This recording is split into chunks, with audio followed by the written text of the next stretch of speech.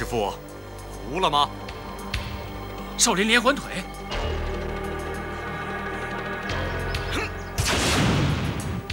好内力！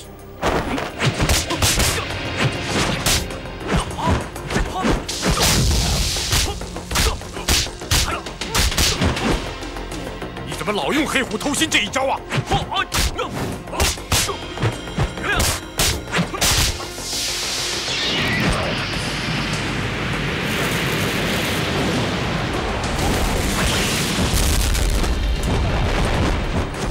这是燃木刀法。 他真会，这么多少林绝技啊！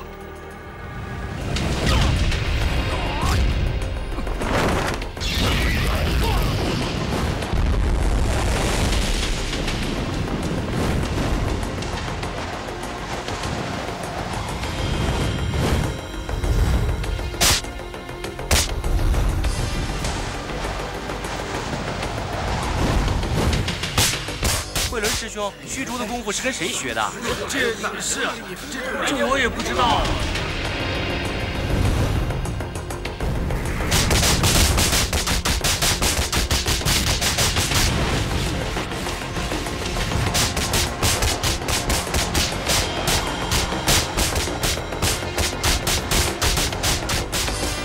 如影随形腿。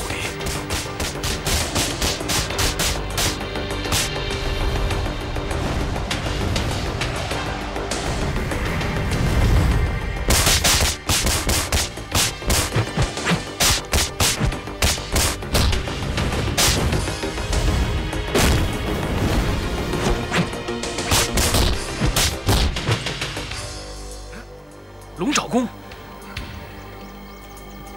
对，正是少林72绝技中的龙爪功。国师，手下留情。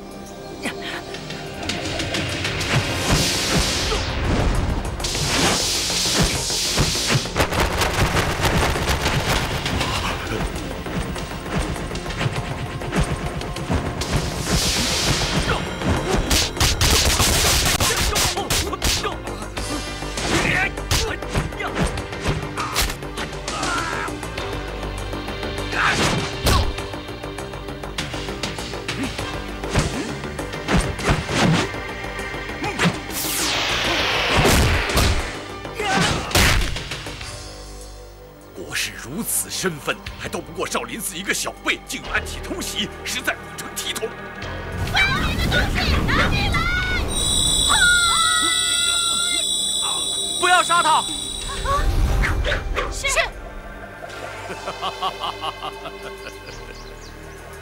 少林寺以多打少也就算了，怎么还藏有女色？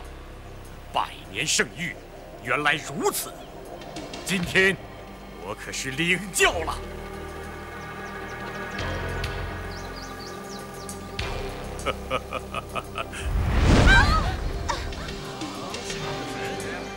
少林寺戒律森严，必会秉公处置。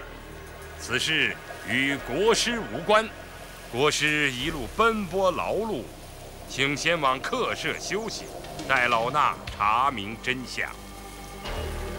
国师，请。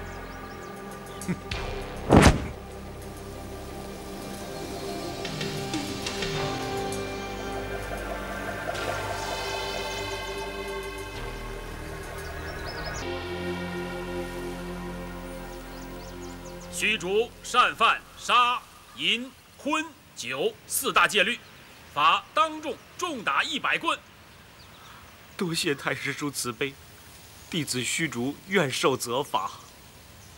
你擅自学旁门武功，从此以后你就不是少林弟子了。弟子死不足惜，敢请太师叔不要逐我出寺。你既为逍遥派的掌门。 又为缥缈峰灵鹫宫的主人，应当出寺还俗，不能再做佛门弟子。少林寺对弟子恩义深重，弟子不孝，有负众位教诲。众位师傅的教诲，弟子永生不忘。慧伦，弟子在。你身为虚竹的授业师傅。没有好好教诲，责无旁贷，罚你受杖30棍。弟子知错，愿受责罚。太师说，弟子愿代师父领受30杖责。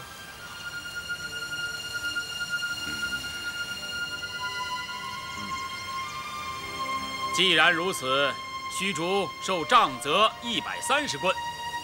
虚竹现在还是少林寺的僧人，出寺之后，你就是逍遥派的掌门，灵鹫宫的主人，与本寺再无瓜葛。本寺上下须加礼敬。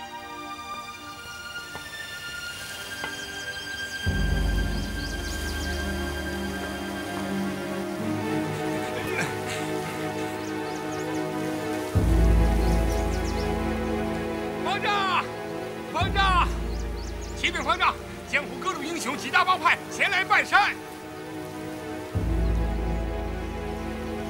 走，看看去。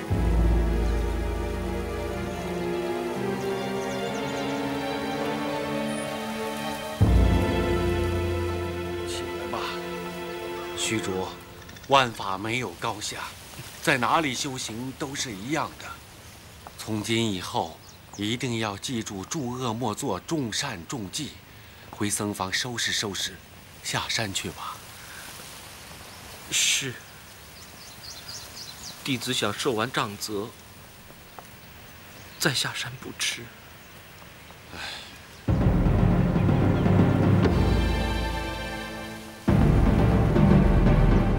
虚竹，你现在还是少林弟子，俯身受杖吧。弟子虚竹，身犯本寺重戒，恭领杖责。二哥，二哥，二哥，二哥！阿弥陀佛。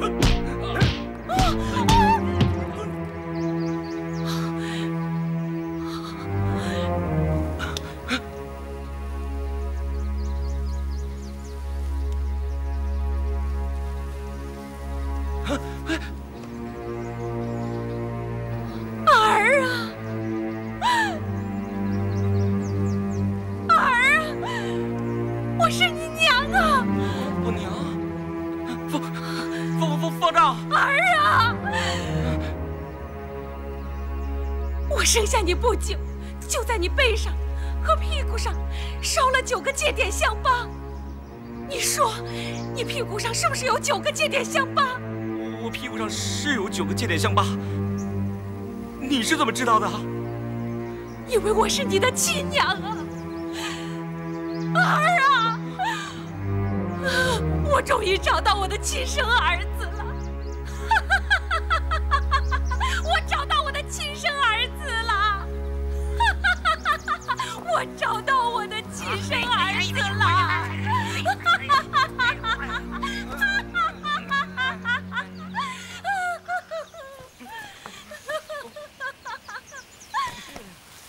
儿啊，24年来，我白天想你，晚上想你。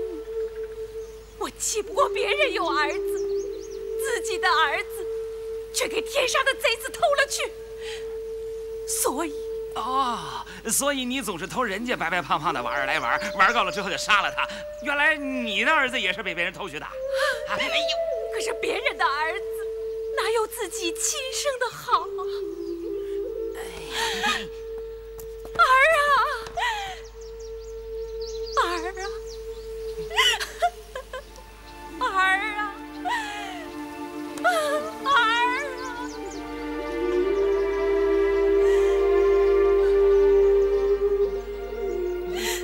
真是我娘。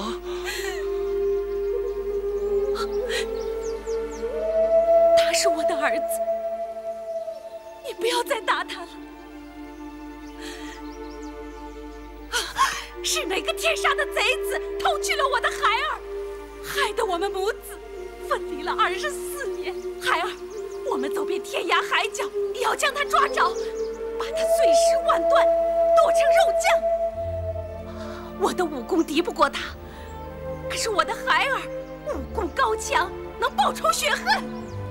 你的孩儿是给人家偷去的，还是抢去的？你脖子上的2道血痕从何而来？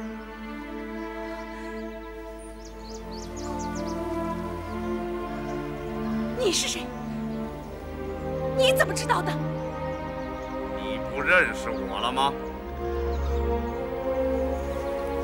是你，就是你，就是你！不错，你儿子是我抢去的，你脖子上的血痕也是我抓的。为什么？为什么？这孩子的父亲是谁？不，我不能说，我不能说。娘，你跟我说，我爹到底是谁啊？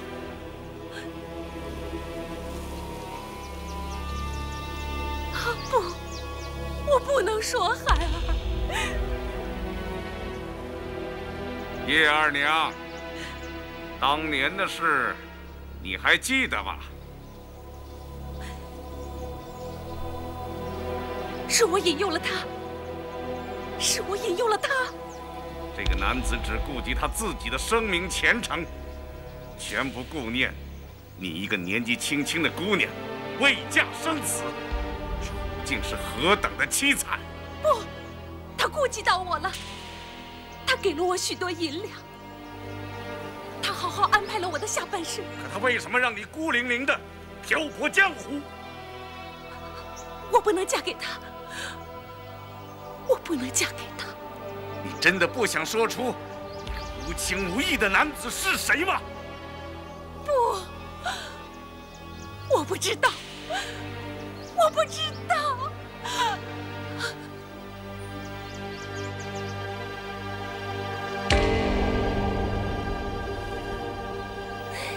你跟叶二娘居然也有一手，瞒得不错了。我所识女子之中有她在内吗？倘若当真害得她如此，纵然在天下英雄面前声名扫地，我也绝不能丝毫亏待于她。不，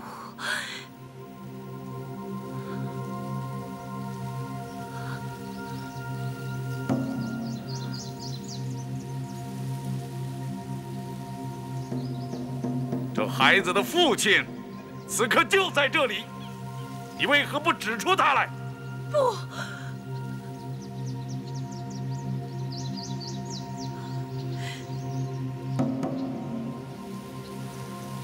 为什么在你孩儿的背上、屁股上烧上了许多的戒点香疤？我不知道，我不知道。你孩儿一生下来，你就想要他当和尚吗？不是的，我求求你了，你别再问我了好吗？你别再问我了。你不肯说，我却知道，是因为这孩子的父亲乃是一位大名鼎鼎的高僧。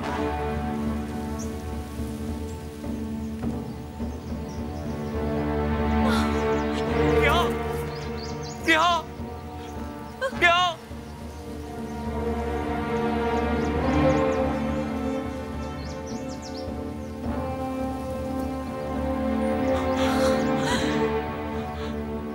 孩儿，咱们走，这仇咱们不报了啊！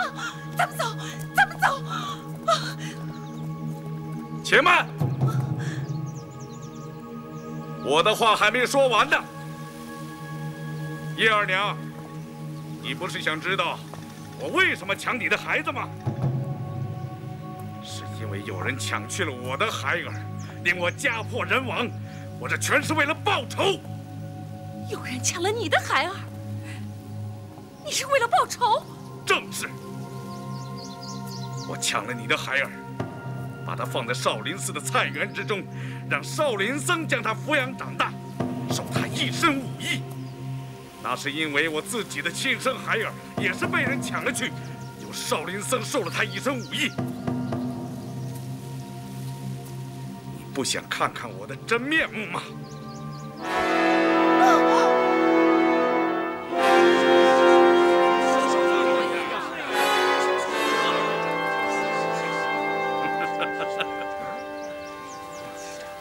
你到底是谁？你到底是谁？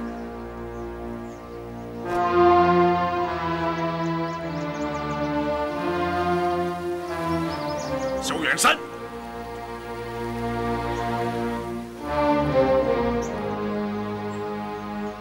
你是萧远山？你是我爹？对，孩子，我正是你爹。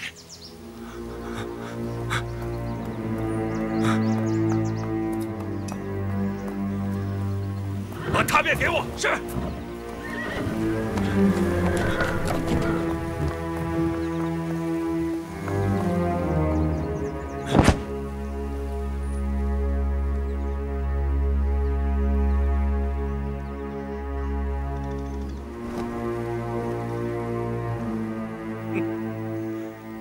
萧远山绝笔，萧远山绝笔。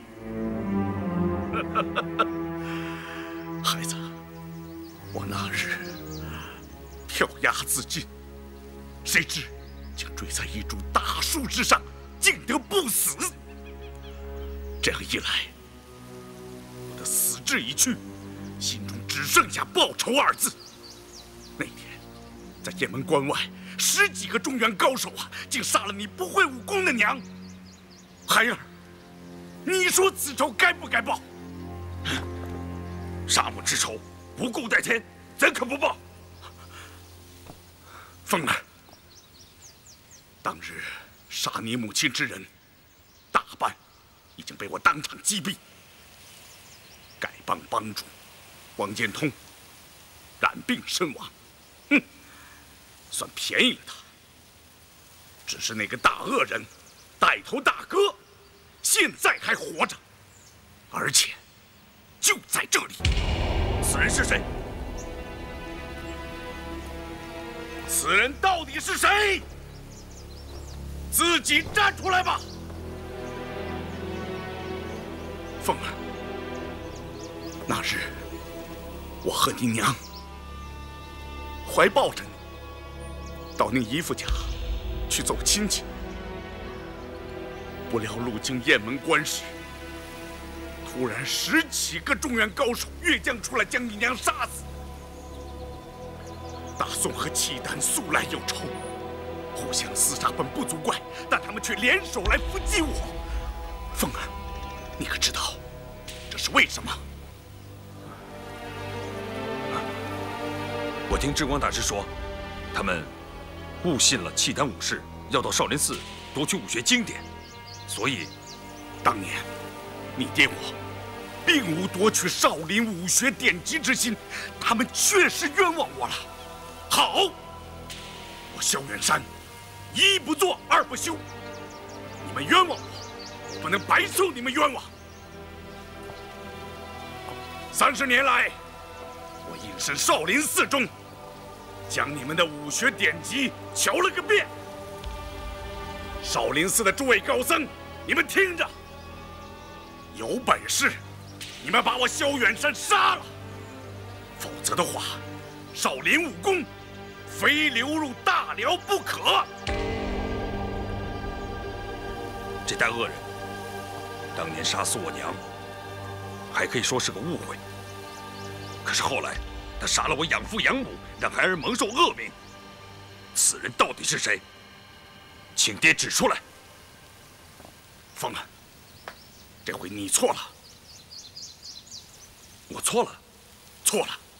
那乔氏夫妇，是我杀的。什么？是你杀的？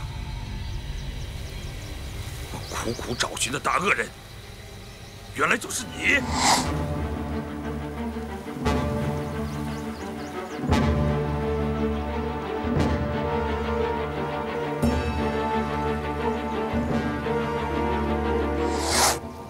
这么说，火烧单家庄，杀死谭公、谭婆、赵钱孙，都是你干的？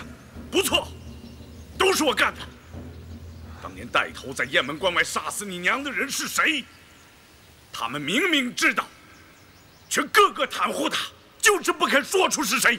凤儿，难道还不该杀？凤儿，你可知道，我是扮成你的样子去干的。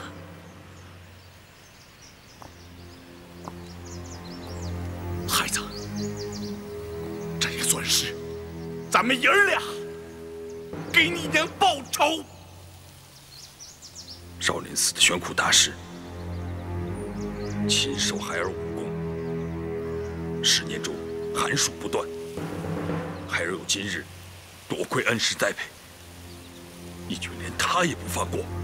这些南朝武人，个个阴险狡诈，有什么好东西？玄苦是被我一掌震死的。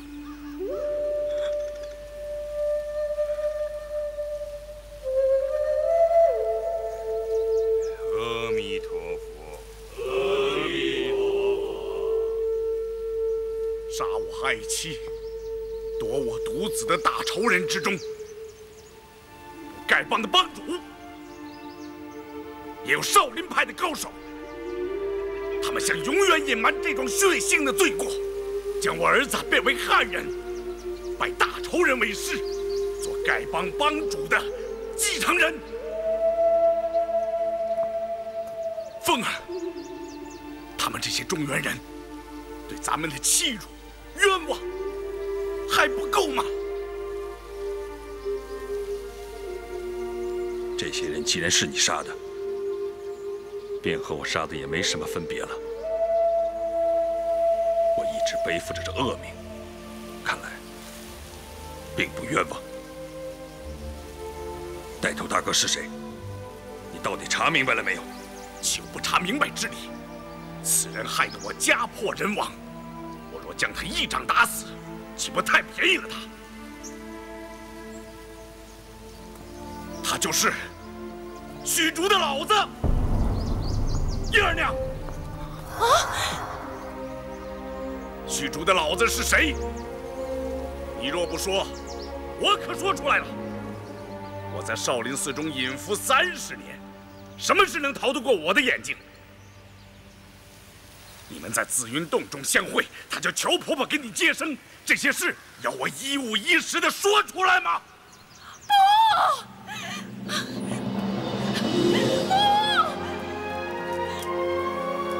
不要啊！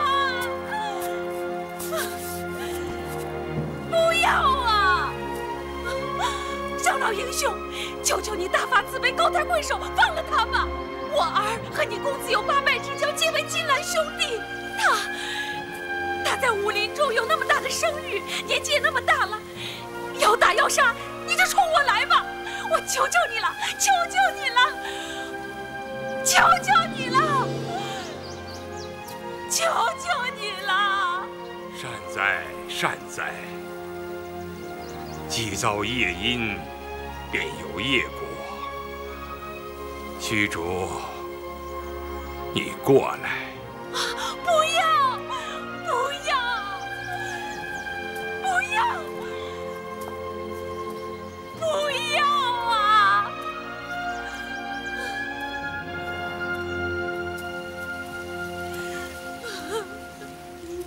不！虚竹，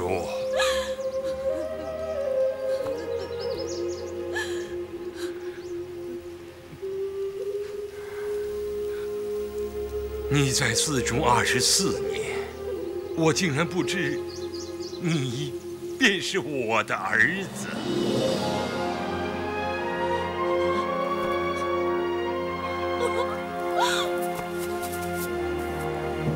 宣词方丈，你终于承认了，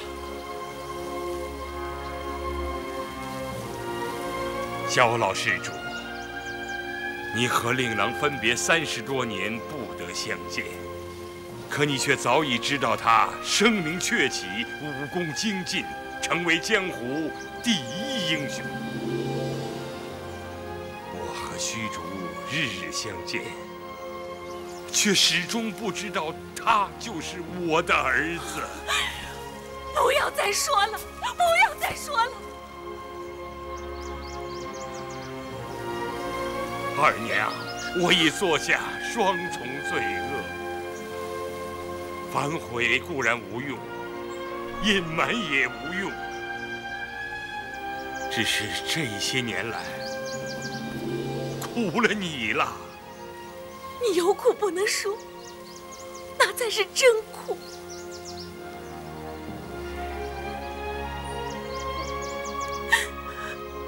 焦老施主，当年雁门关外一役，老衲铸成大错，众家兄弟为老衲包庇此事，又被你一一杀死。今日老衲以死相报，不算晚吧？玄次大师，你确实该杀。不过，我敬你是一代高僧，不愿意和你一决生死。方丈，方丈，方丈，慕容博老施主，当年你假传音讯，说契丹高人萧远山要来少林寺夺取武学典籍，以致酿成种种大错，难道你就没有丝毫的内疚吗？阿弥陀佛。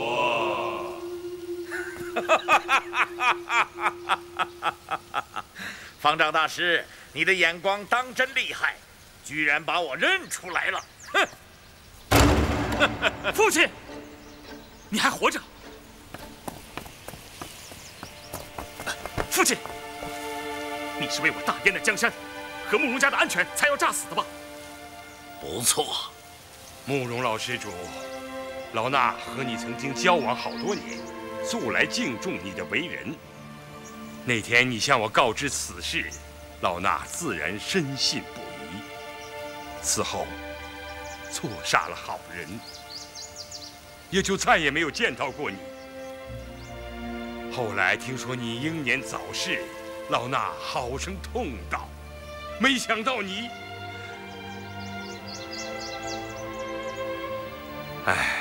慕容老施主，老衲听到你对令郎的劝导，才得知你姑苏慕容氏是帝王后裔，所谋者大。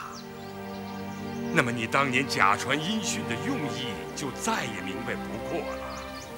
只是你所图谋的大事并未成功，却白白的害死了许多无辜的性命。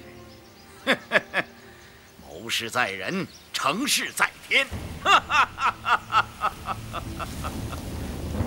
慕容老贼，你这个罪魁祸首，上来领死吧！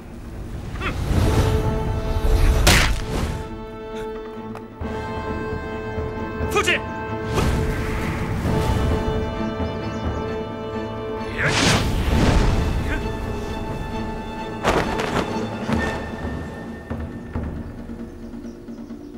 诸位英豪，我知道你们不想让我活过今天，但杀我之仇不可不报。我先去杀了慕容老贼，再回来做个了断。兄弟，我们进去找公子，好，进去各往一臂之力，结阵拦住！王姑娘，怎么着？少林乃佛门善地，非欧斗之场。各位，请勿擅闯。胡说八道！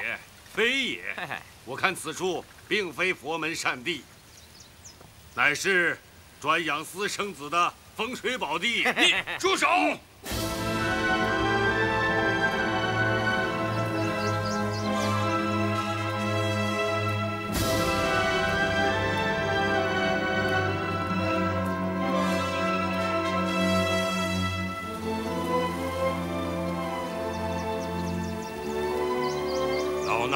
犯了佛门大戒，有伤佛门清誉，依本寺戒律，该当如何惩处？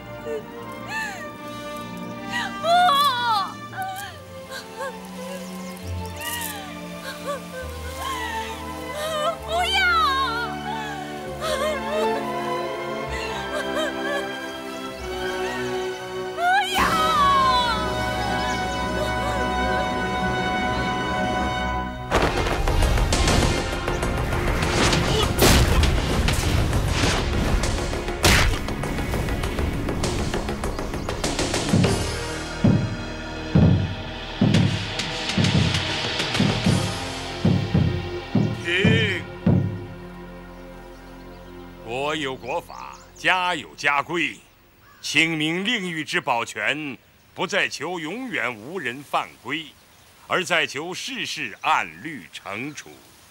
宣示方长对自己实行了，请各位英豪止步。我玄慈犯了淫戒，与虚竹同罪，身为方丈，罪行加倍。执法僧将我重重责打200棍，少林寺的清誉攸关，不得徇私舞弊。方丈，少林寺的千年清誉，岂能坏于我手？是，执法僧永行。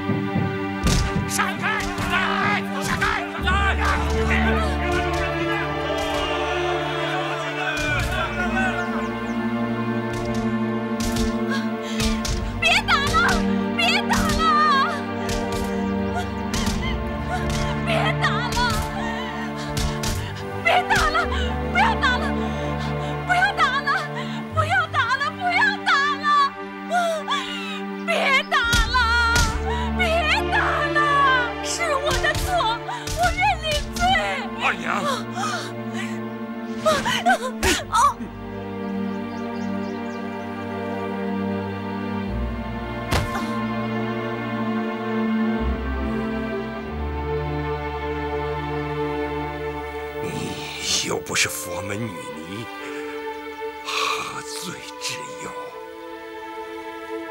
刑杖！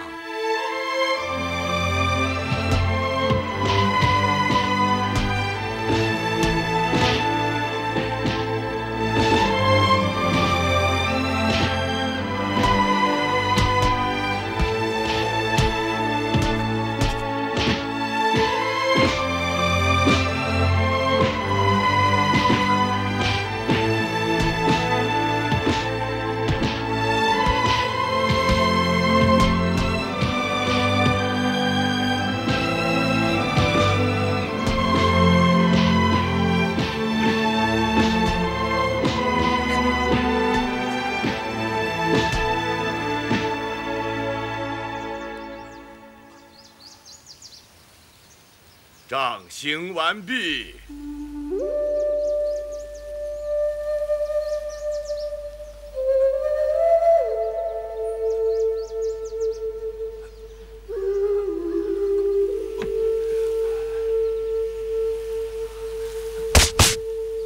娘。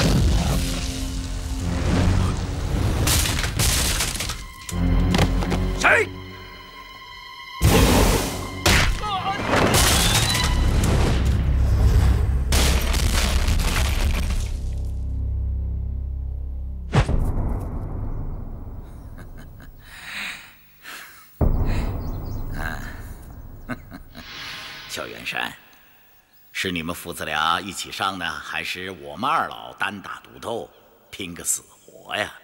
哼哼，你我之间深仇大恨，不死不解，这不是较量武艺高下，所以自然是我父子联手齐上，定取你性命。阿弥陀佛。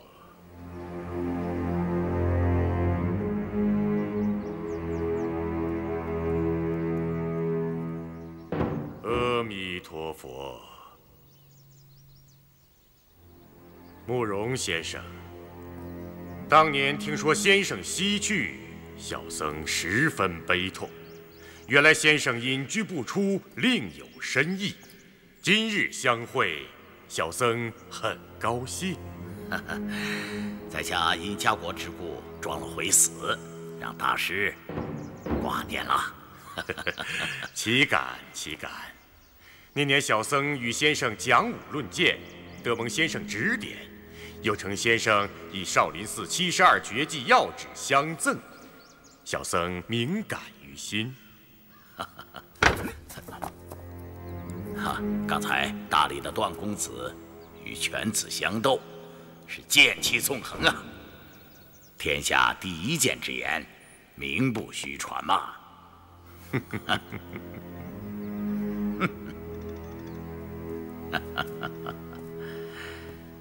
这萧氏父子是欲杀我而甘心，大师，你怎么看？我们是知己好友，我怎么能袖手旁观？今日之事，不判生死，誓不罢休。哼，接招吧！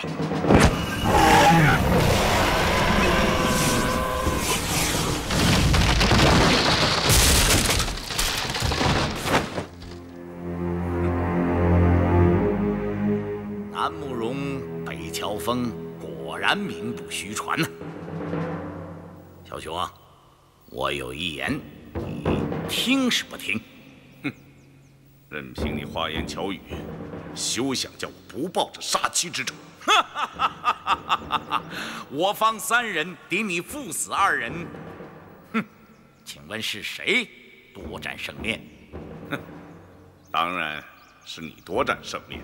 哼，萧氏父子英明盖世，生平怕过谁来？可是今天想要杀我，哼，却也难得很呐。不如我跟你做桩买卖，我让你来报仇，但你父子必须答应我一件事。你有什么诡计？只需你父子答应了这件事，便可上前杀我报仇，在下束手待毙，绝不抗拒。我师和富儿也不得上前救援。萧兄，你说我慕容博是哪国人？爹，先杀了他再说。他是哪国人，有什么关系？有。富儿，咱们是哪国人？咱们慕容氏乃鲜卑族人。昔日大燕国威震河朔，打下了锦绣江山，只可惜敌人凶险狠毒，颠覆我邦。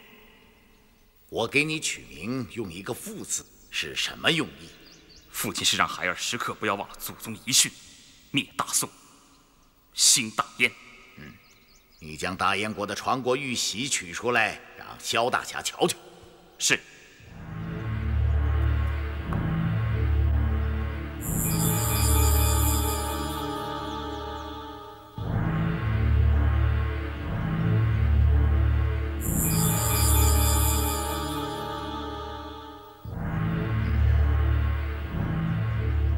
你将大燕皇帝的世袭符表取出来，让萧老英雄过目。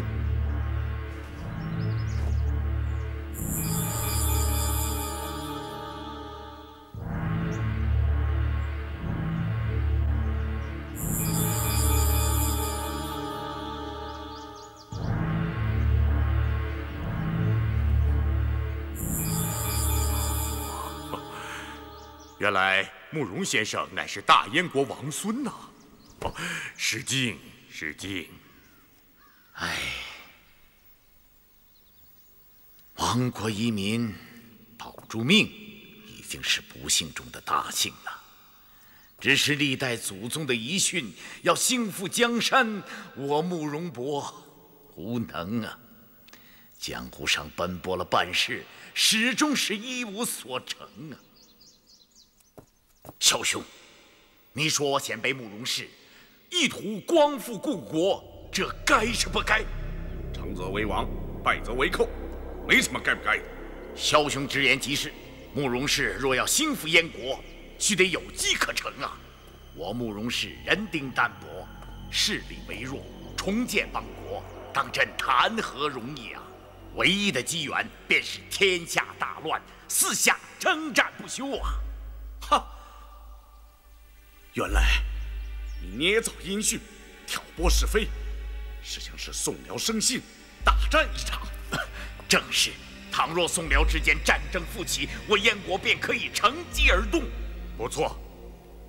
倘若宋朝既有外患，又生内乱，不但慕容先生复国有望，我吐蕃国也能分一杯羹啊！哼！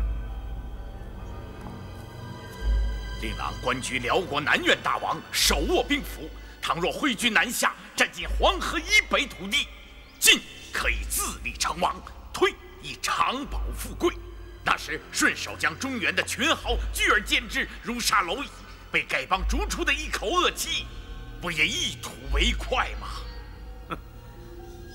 你想让我儿为你尽力，你好浑水摸鱼，让你兴复燕国的野心得逞。不错，我慕容氏可见一支义旗，兵发山东，为你大辽呼应。同时，山东吐蕃、西夏、大理三国一时并起，咱们五国瓜分了大宋，亦非难事啊！我燕国不敢取大辽1尺1寸的土地，此事对大辽是大大的有利啊！枭雄，你何乐而不为啊？枭雄，只要你依了在下的倡议，立即取了在下的性命，替夫人报仇，在下绝不抗拒。慕容老先生，倘若慕容先生甘心就死，那慕容氏大业则更加难成。先生这不是死得轻于鸿毛了吗？大师，此言差矣啊！哦，枭雄啊，你隐居江湖数十年，侠宗少现人间，可是萧大侠却英名播于天下，一言九鼎啊！萧大侠为了一个无亲无故的少女，尚肯冒险入聚贤庄求医，所以老朽希望我们能够联手抗宋。在下已筹算许久，这正是千载难逢的好机会呀！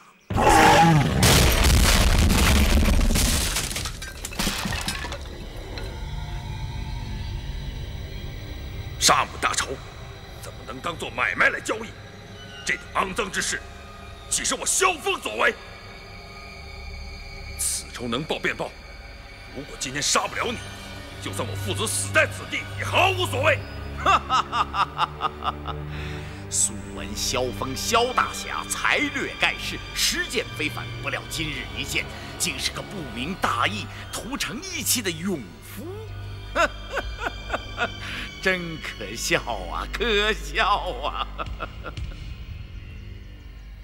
萧峰是英雄豪杰也罢，凡夫俗子也罢，绝不会落入你的圈套，成为你手中杀人之刀。识君之路，忠君之事。你是大辽的重臣，却只记得父母私仇，不思尽忠报国，如何对得起大辽？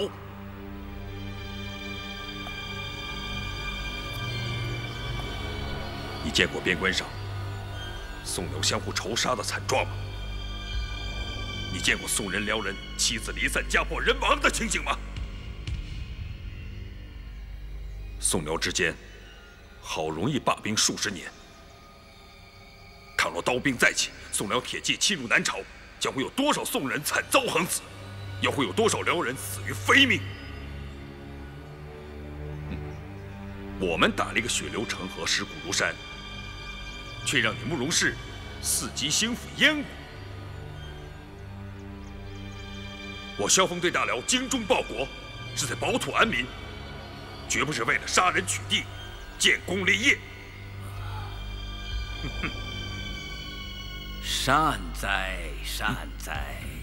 萧大侠宅心仁厚，如此以天下苍生为念，真是菩萨心肠。看这边，有没有？有没有？没有。那边看，那边看看。没有啊？怎么样？有没有？那边有。走，好，那边看看。走。你躲在这里多久了？施主是问我躲在这里有多久了？不错，问的就是你。我也记不清楚了，不知是42年，还是43年。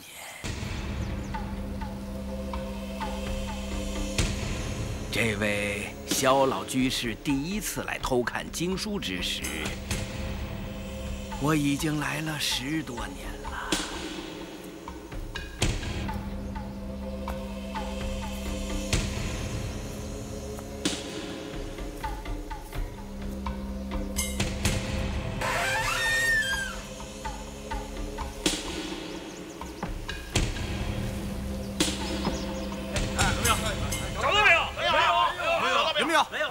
你们呢？没有，继续找。是，好，继续找，继续找，快！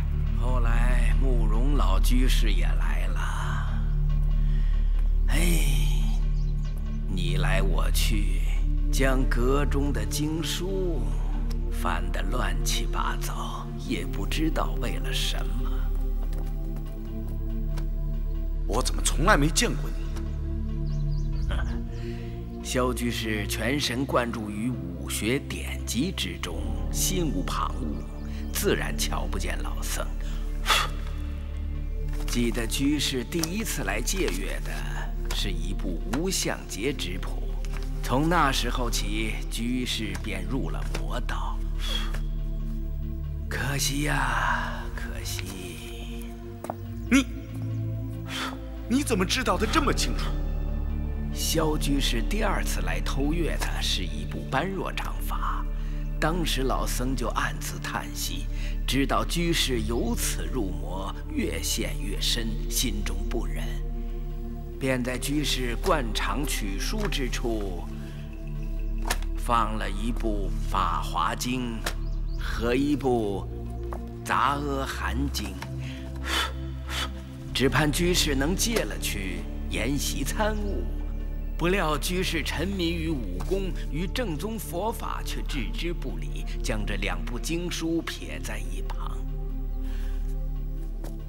找到了一部伏魔杖法，欢喜的去了。唉，沉迷于苦海，不知何时方能自拔。慕容居士是鲜卑族人，但侨居江南已数代了。老僧本以为你已经沾到一些南朝的文采风流，却不料你来到藏经阁中，将我祖师的威严法语、历代高僧的语录心得一概弃如敝履，挑到了一本拈花指法，便如获至宝。昔人买椟还珠，已一笑千载。2位居士乃当世高人，却也作此愚行。于人于己都是有害无益。慕容老居士比起萧老居士更加贪得无厌。萧老居士研习的不过是少林派的现有武学，而慕容老居士却将少林派的72绝技一一囊括了去，并且抄录了副本，这才重履藏经阁，归还原书。想来这些年之中，居士尽心竭力，意图融会贯通这72绝技，说不定已将其传授给令郎慕容复了。慕容复尚年幼，功力不足，无法研习少林寺72绝技。你是将它传给一位吐蕃国师了。鸠摩智，你错了，全然错了，次序颠倒，已大难临头了。哼，什么次序颠倒，大难临头啊？老僧之语是危言耸听吗？不是危言耸听，国师，请你将那部《易筋经》还给我吧。易筋经？什么易筋经？老僧的话，叫人越来越难明白了。本派武功传自达摩老祖，佛门弟子学武，乃在强身健体、护法伏魔。修习任何武功之时，总需心存慈悲之念。倘若不以佛学为基，则练武之时必定伤及自身。吐蕃国师虽是我佛门弟子，精研佛法，但如果不以慈悲为怀，终究不能消除练习这些上乘武功之时所沾染的戾气。本寺72门绝技，每一项绝技都能伤人要害，取人性命，凌厉狠辣，所以需以相应的慈悲佛法为之化解。只有佛法越高，慈悲之念越盛，所练之武功才能越高。但修炼到如此高境界的高僧们，却又不屑于去多学那些厉害的杀人法门了。阿弥陀佛。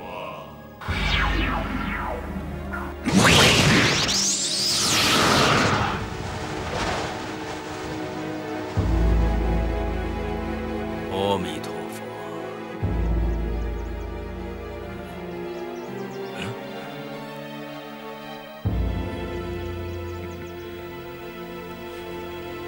国师用的是逍遥派的小无相功吧？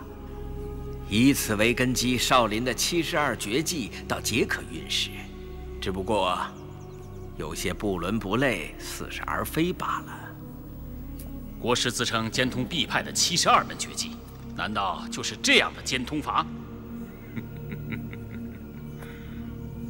国师身体里种种迹象，表明你练过逍遥派小无相功之后，又去强练本寺内功秘籍《易筋经》，所以我说你大难临头了。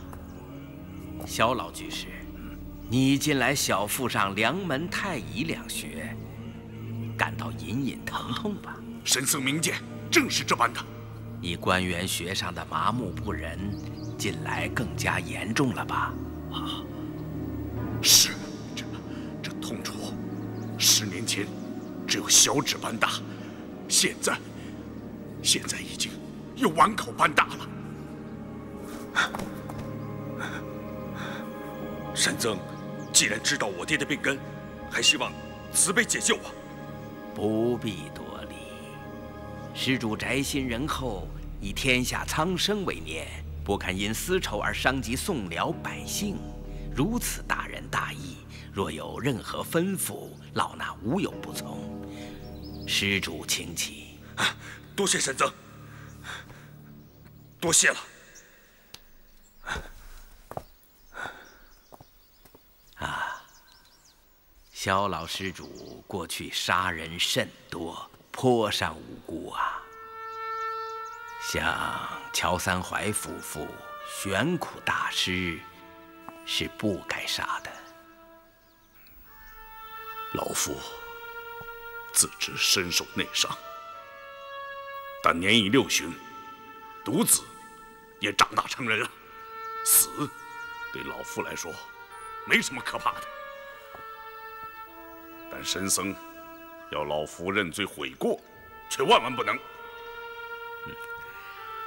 老衲不敢让老施主认错悔过，只是你的内伤是因练少林派武功而起，欲觅化解之道，必须从佛法中找寻。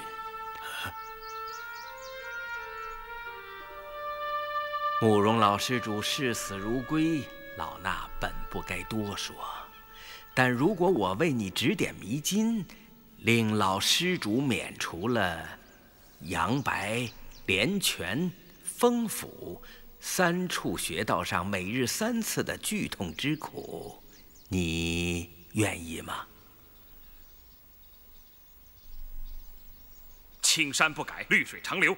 2位要找我父子报仇，我们在姑苏燕子坞参合山庄恭候大驾。父亲，咱们走。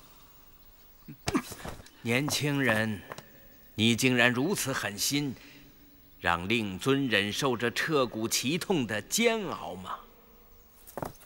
想走，没那么便宜吧？你父亲身患重病，大丈夫不屑趁人之危，放他一条生路不要紧。可你是没有病痛的，那我就领教小兄的高招。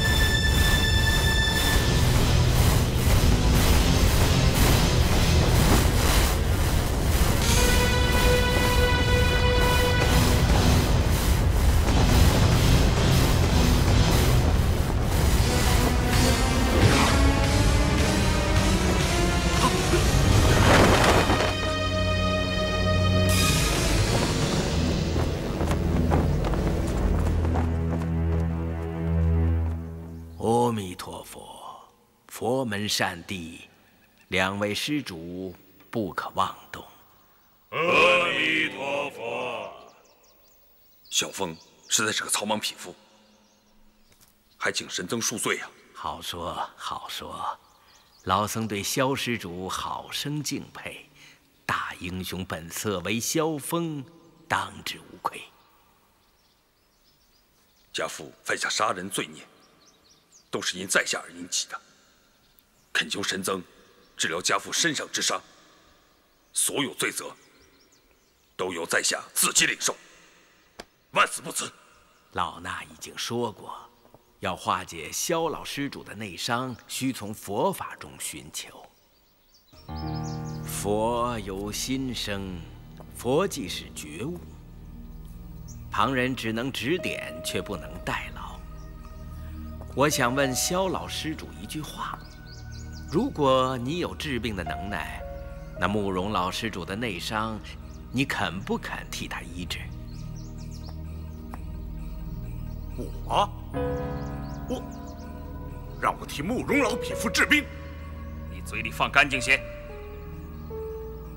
慕容老匹夫杀了我的爱妻，毁了我的一生，我恨不得将他千刀万剐，剁成肉酱。你不见到慕容老施主死于非命，便难消心头大恨吗？正是。30年来，老夫日思夜想的，便是报这一桩血海深仇。好，那也容易。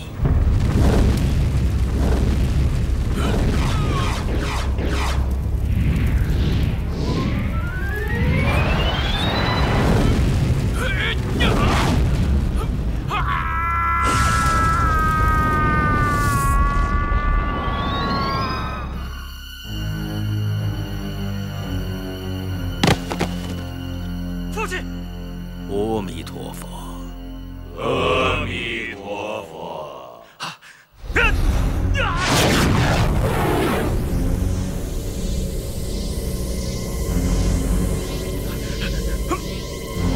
弥陀佛。啊，父亲！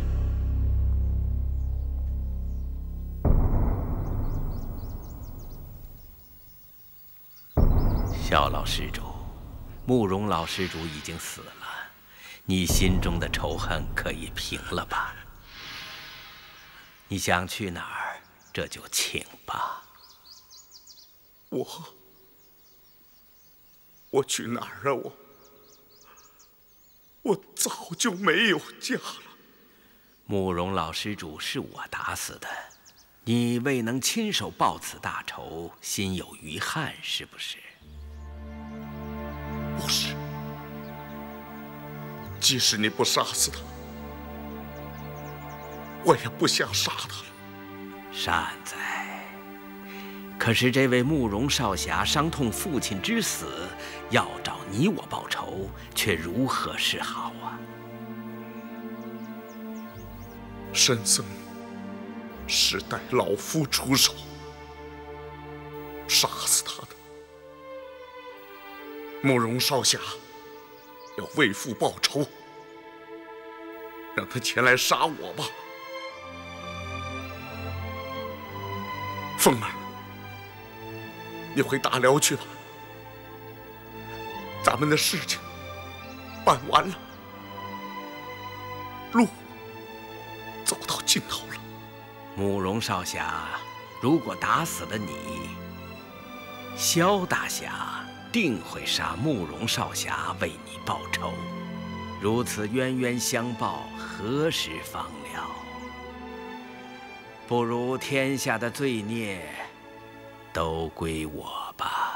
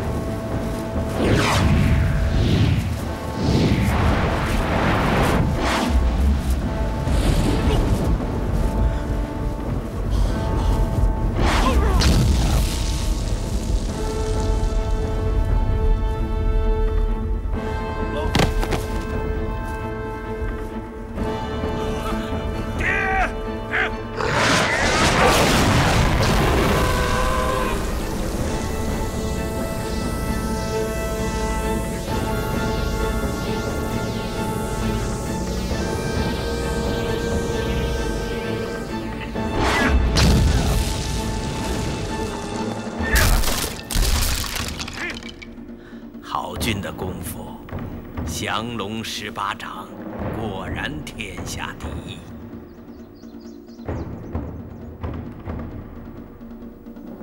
是时候了，该走了。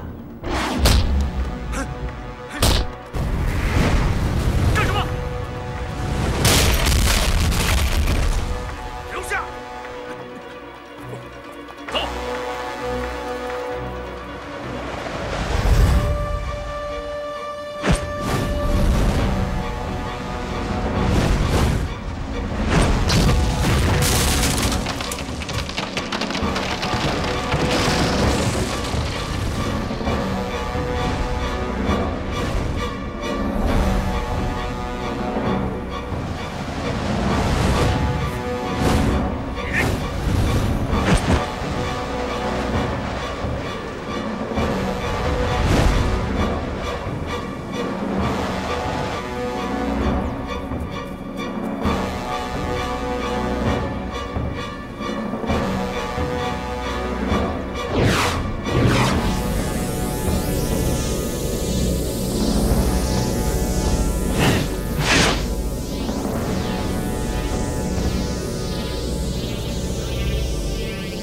我提着他们跑一会儿，活动活动血脉。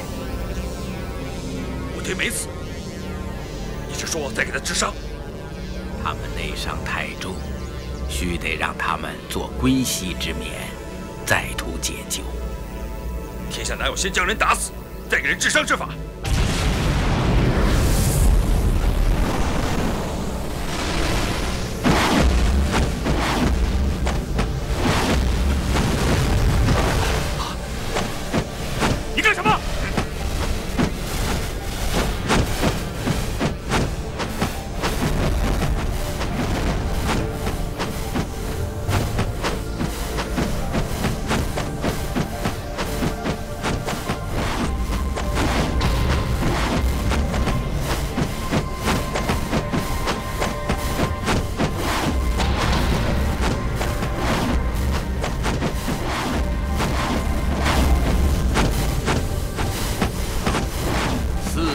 互握，内息相业，以阴济阳，以阳化阴。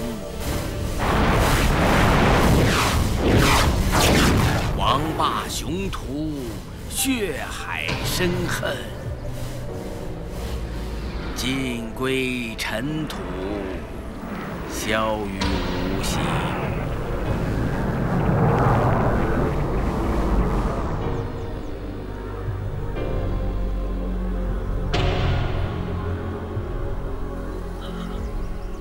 父亲，多谢神僧相救。你二人由生到死，由死到生的走了一遍，心中可还有什么放不下？倘若适才就此死了，还有什么兴复大燕、报复妻仇的念头吗？弟子空在少林寺偷了30年的武功，全是假的，没有半点佛门弟子的慈悲之心，恳请师父收录。你的杀妻之仇，不想报了？弟子平生杀人尚来，倘若被我所杀之人的亲人都来向我复仇索命，弟子死上100次，也不能回报。善哉。你呢？庶民如尘土，帝王亦如尘土。大言不复国是空，复国亦是空。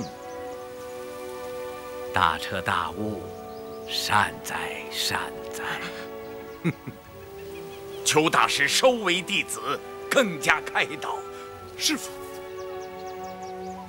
你们想出家为僧，须得求少林寺的大师们剃度。不过，老衲有几句话，不妨说给你们听听。谨听师父教诲。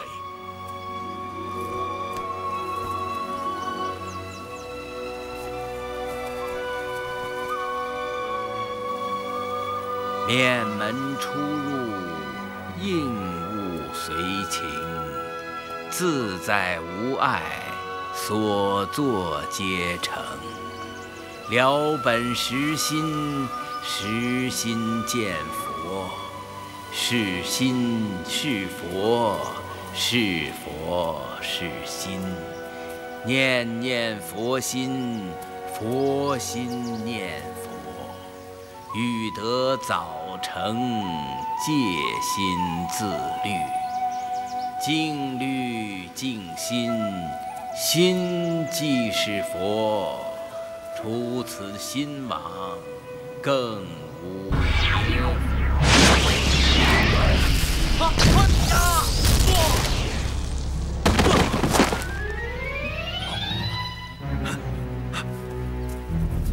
三弟，段施主。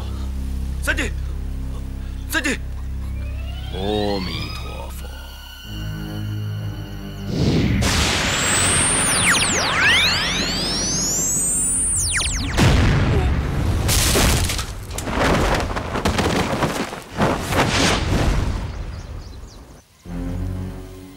阿弥陀佛。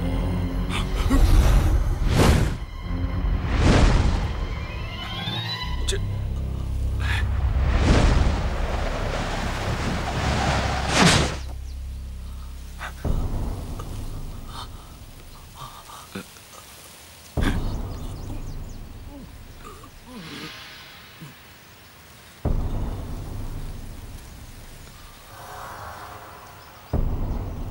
大师，我兄弟他这位公子的内力极其深厚，若非如此，那记火焰刀已经取了他的性命。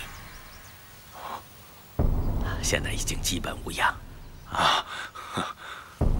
不过要迅速找一个室内静卧。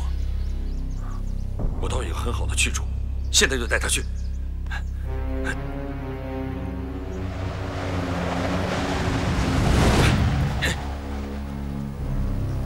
弟子愿意皈依三宝，拜在师父门下，在少林寺出家。阿弥陀佛。善哉善哉。